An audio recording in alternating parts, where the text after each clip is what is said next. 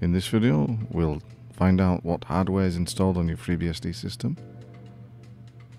how to examine boot logs to find out what hardware was detected during boot, how FreeBSD tools can be used to troubleshoot and change parameters of devices, and how to manipulate kernel modules. Some of the built-in tools used are dmessage, camcontrol, devinfo, PCIconf, KLD start, KLD load, and KLD unload.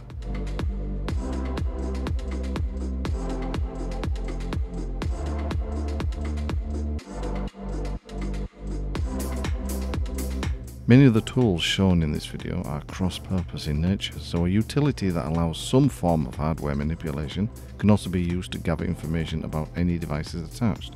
But be careful with some of the commands that have a lot of switches, such as camcontrol. Do your research before using them on your system.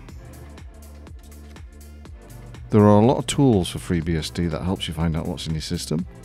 Hopefully I can cover most of them. I probably will miss some of them out, and if I do, and you can think of any, please list them in the comment section down below.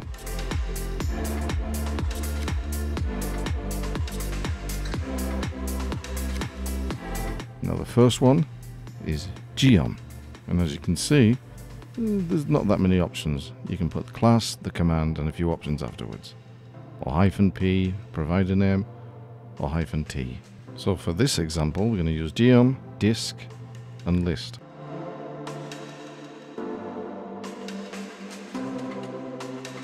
Disk being the class, and the command being list. Right, and it will list the attached disk on your system. It will provide other user information like sector size. It will give you a description, the actual name of the drive. It will tell you the capacity and the identification.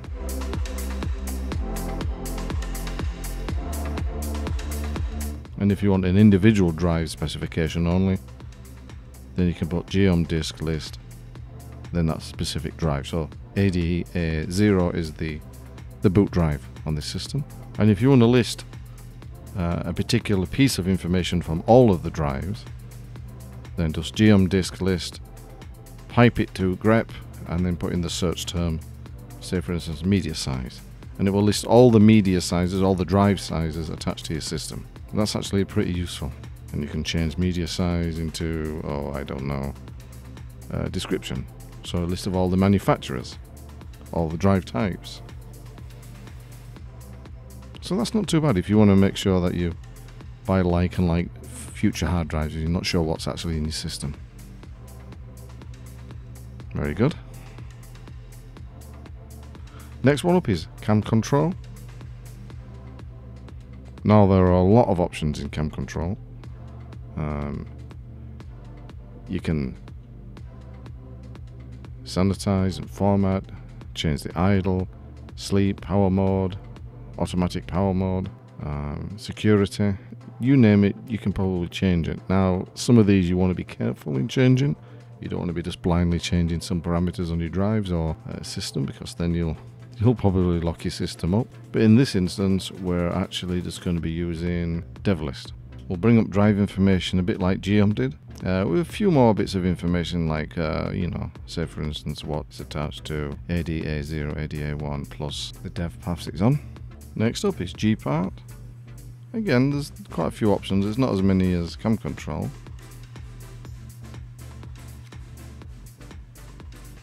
But in this one we can use gpart show, and it'll show, like the other ones, what's attached to the system. But this one will only show you your hard drive. And the thing is about this, what makes this particularly interesting, and it's useful if you plug in, say for instance, if you plug in a USB stick and you are not sure how it's formatted. Now if you put a USB stick in and issued gpart show, DA0, it will bring up whether or not it's a Linux formatted drive or a Windows formatted drive, or indeed a FreeBSD one. And as you can see, it says FreeBSD boot, FreeBSD UFS, and FreeBSD swap. So it instantly tells me it's the boot drive for the machine. On this workstation I don't use ZFS, and for the storage drive it's just a plain UFS formatted drive. So another one that's extremely useful. And there's been quite a few times when I've discovered an old hard drive that I've taken out of a system, and you know, I've stored it away somewhere and thought, oh, let's have a look on that. A few months later, and I've forgotten what's on it, of course. I can find out, it's a Windows drive or it's a Linux drive, and then put it in the, you know, into the appropriate machine and get it used. So yeah, it's pretty useful. Next is diskinfo. There's not that many options on diskinfo, so you know, it's fairly easy to use. Put up diskinfo -v for verbose, and then on the first drive 8080, it'll tell you all the information about that particular drive. It's information which you've seen in the other utilities so far, but this one's, you know, it's simple to the point. And one thing I do like about this is it actually tells you whether trim is active and supported on the drive, which is pretty cool. The first drive I have in this one is an SSD.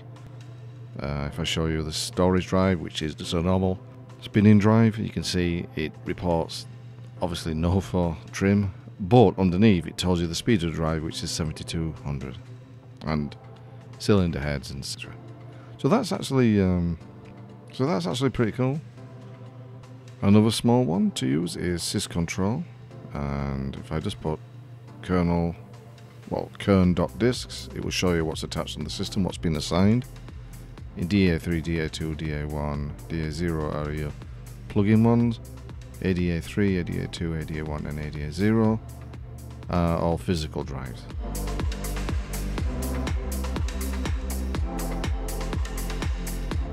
Next up is devinfo, which will list information about the system device configuration, and without any arguments, it will show the hierarchy of the devices available in the system. So there's quite a bit there.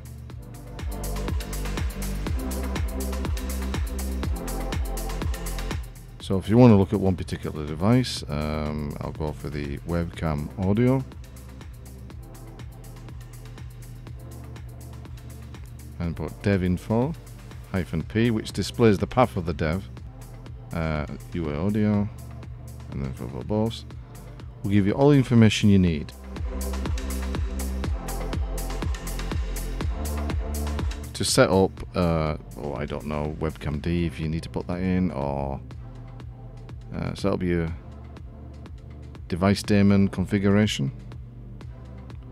You've got your vendor information, your product information, which is pretty cool.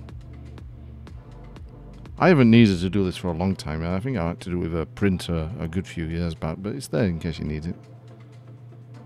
So if you list webcam D, which is not part of the core system of FreeBSD, but I'm just going to show you that it actually tallies up with information in that. So if you put UGen 3.2, there's the webcam mic. Next is PCI conf. There's one or two options to be done there, but in this case we're going to list, yeah, we'll go for the top one to go, PCI conf -L, and then we'll just we'll put these little toggles, and it lists quite a lot of information there. So I'll just zoom it out. As you can see, there's a lot of information about the various attached devices, names, PCI information. Well, it's quite interesting as well. It actually tells you the power limit some of these slots. Very useful. It's a great diagnostic utility, really, for the PCI bus. It really is. Next is DMI decode. Now, DMI decode, I found it a long time ago and exceptionally useful. It will give you one big lump of information. So if you just pipe it into, I don't know, less, and then you can just scroll down at your own leisure. But that will give you everything from the boot, what's been found out, what the BIOS is detected, etc. It's pretty comprehensive, is DMI decode. It gives you a lot of information. Again, you can filter it out to find specific pieces if you want.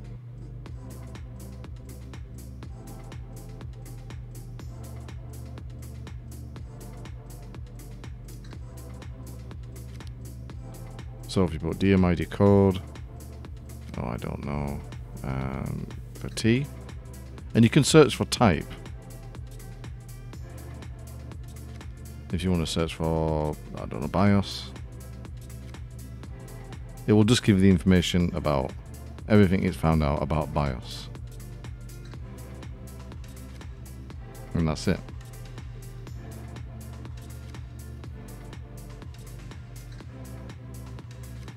Even down to the languages is pretty good. BIOS language information. Huh.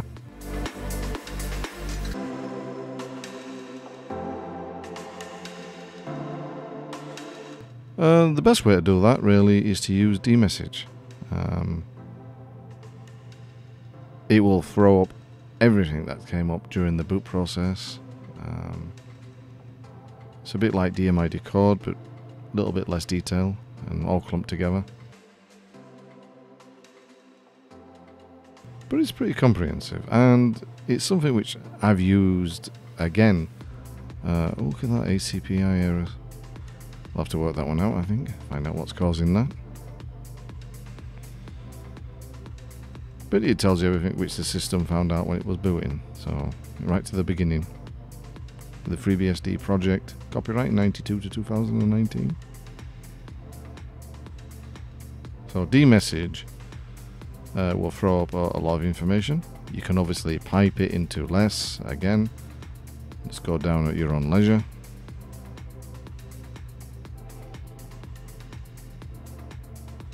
Hitting space to go down.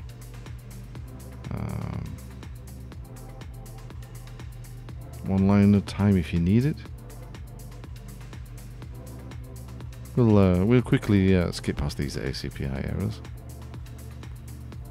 Never noticed them before. Very good. It's also useful to find out if your drivers are being loaded incorrectly.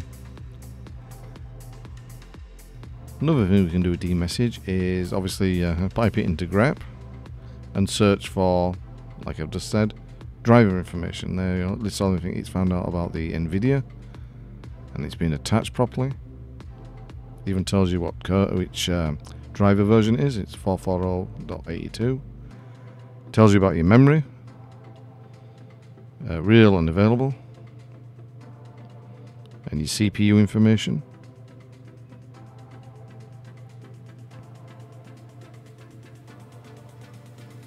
So overall, pretty useful is dmessage. You can, of course,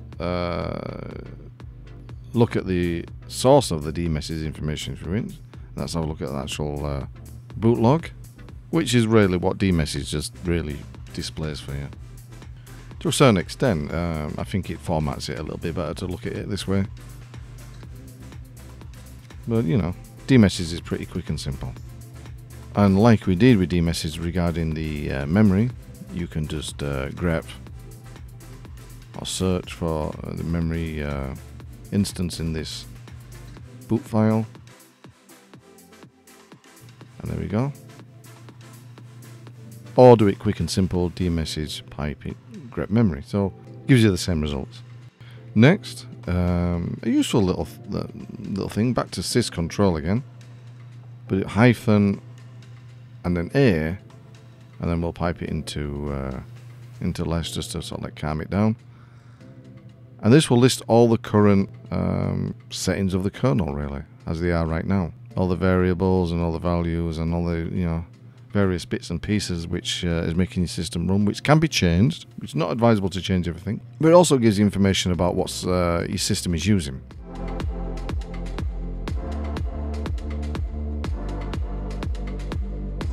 Well, we could use sysctl to change hardware parameters, but we'll start off with ifconfig.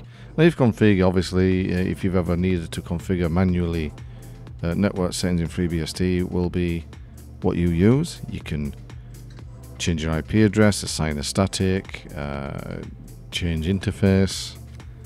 So ifconfig lets you change the most essential things in your system if you want it to be networked. It's also a good place to find out if there's any problems too. So you can change the interface address family, destination, etc. Or even set up a new connection if you need to. Yeah. Getting back to syscontrol, it can actually do quite a lot of good things. Like, for instance, if I do probe the ACPI, it can show the supported sleep states of the machine, so S3, S4, S5. It can help you fix if you've got, I don't know, problems with, say, for instance, a laptop not going to sleep properly, or hibernation when you're closing the lid or when you shut it down. So you just tell it to obviously debug the process. The default is 0. If you put it onto 1, it'll log stuff for you and suspend. So you want to find out what happens with the suspend process. Default is 0, 1 is activate it. Now this bit I'm not going to do because it'll put my computer to sleep. ACPI conf, and then with the switches S3 it will simulate the process of suspending and see if it works for you. And if there's any problems with it doing so, you can read it in the debug messages which will come up. So I'm just going to reset them back to 0. So with syscontrol you can find out a lot about what's running on your system. Also you can change things or even debug. If you put one that doesn't, if you've misspelt it or it doesn't exist, it will come up with the unknown OID. And anything that you want to do with syscontrol, that you want it to stick or want it to be there when you reboot, if you put it into syscontrol.conf. Like syscontrol, another useful one and powerful one is USB config. Now we'll list all the attached USB devices. You can change the power settings of them, suspend, resume, etc. You can do a lot of things to the attached devices, but you have to be careful because you can make your system a little bit jittery. So USB config 3.2 is the webcam microphone.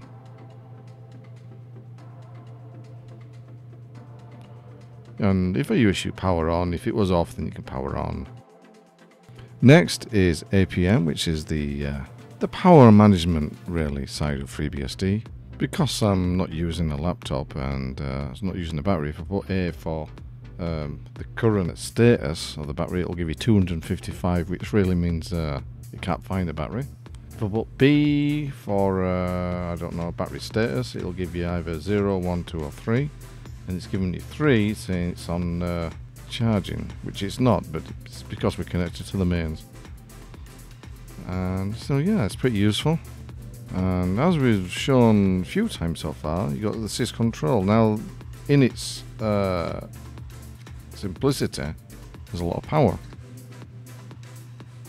And I'll just give you a quick look at the syscontrol conf.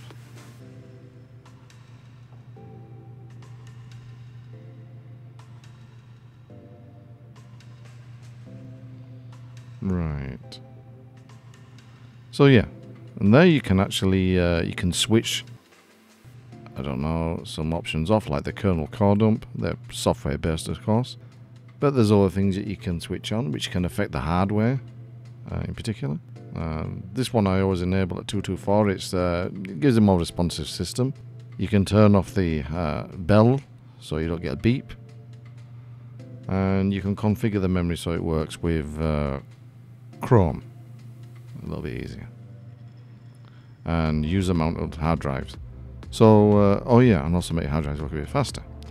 So you can also change the default sound config, which is very useful. I've had a lot of people asking about that. So syscontrol, you can change a lot of things about your system, but also the way it interacts with your hardware.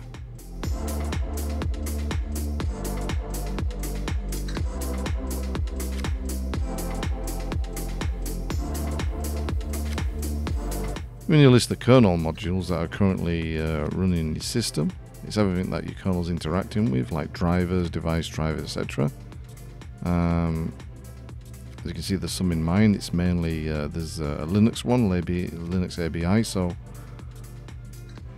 I can use the Linuxulator, as they call it. There's the NVIDIA one and the sound ones, and yeah, there's the Q's one that I can use for the webcam. So it's everything which is needed for your system to interact with your hardware. It's your loaded drivers, etc. Without them, you know, you're not going to get much done on this system. If you haven't much need for them, or you haven't got the things that they're going to use, then there's no point in loading them up. And to get, well, not rid of, but to unload one which perhaps you don't need, it's KLD unload, and I'll unload this 64-bit Linux one because it's not currently being used for anything. And if I got KLD start, you can see the Linux one has gone. The only one that's available still is the 32-bit, which is just the linux.ko. I can load the 64-bit Linux one back again.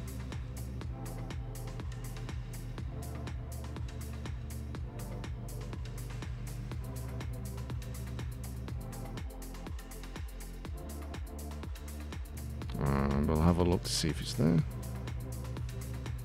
And it is. This time at the bottom, but it's there.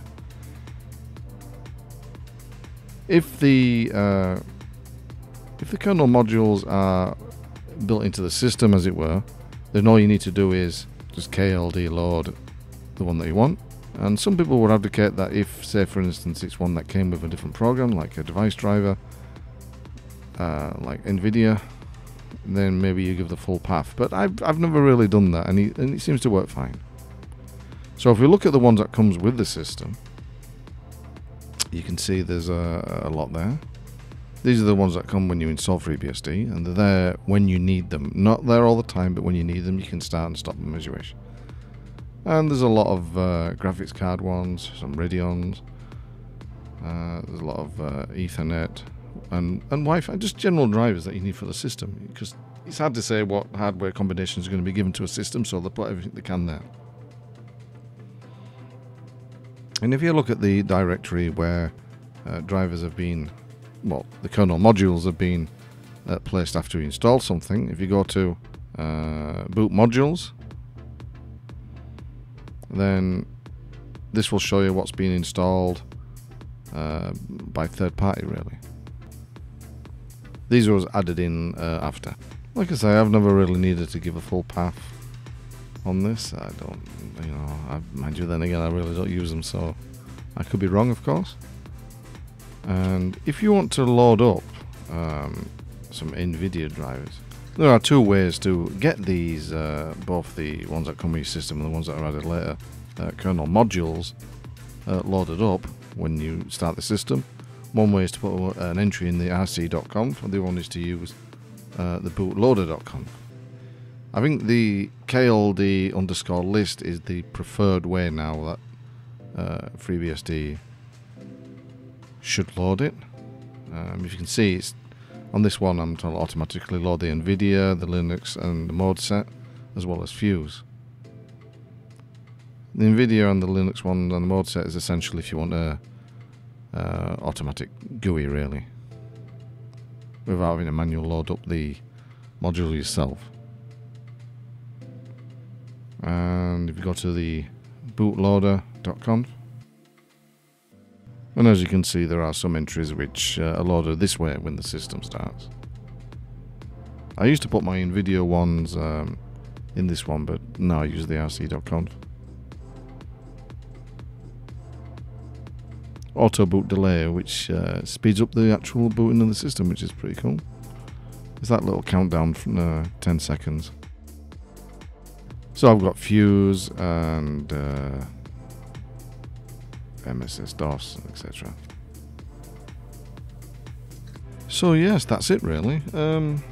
I've probably missed out a whole lot of different instructions and commands which I should have looked at.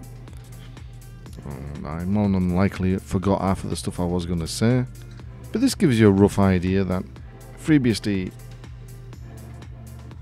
vanilla FreeBSD as it is, with no added third party, has got enough tools built in order to look at your system, to get your system get some trouble sorted, to get it debugged, some bit of troubleshooting, but also just really to generally have fun with your system and really just to explore your system and to learn. But before you use any of the commands, especially the ones that can change devices, read up about them.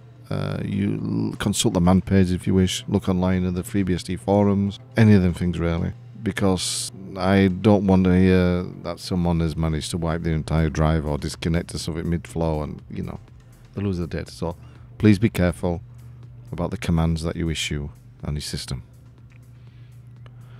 Right, that's it. Thank you very much for watching, and I'll catch you next time.